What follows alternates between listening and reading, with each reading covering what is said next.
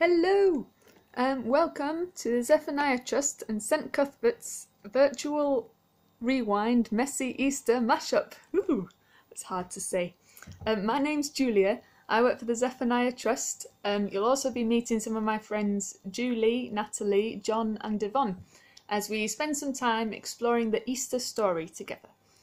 Hopefully you've got a copy of the programme to follow and you've gathered your resources together.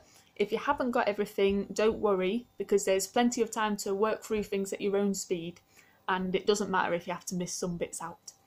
We'll be posting each activity from the programme in the discussion thread of the event, which you can link to from this post. Each thing will be numbered, so that you know that you're going through in order. Depending how quickly you're getting through things, it might seem like we're either too slow or too fast in posting the next thing. Worry not, just go through them as you are ready. If you've finished an activity and you're waiting on the next thing to appear, you can always have a go at the word searches or chatterboxes if you've downloaded them from our website.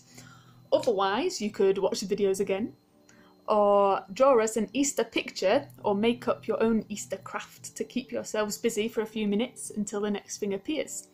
We'll be around throughout the next couple of hours, so if you want to ask a question or show us a picture of what you're making or anything, do comment on each post. We would very much love to hear from you, so let us know that you are there. It'll work best though if you do comment on one of our posts rather than start your own, just because that way it won't get too confusing to go through what we're posting up for everyone, if that makes sense. Right, let's get started. First up, we have got a little game for you. There are some pictures coming up of some famous people hiding behind the Easter Bunny. Your task is to see if you can guess who they are. Ooh.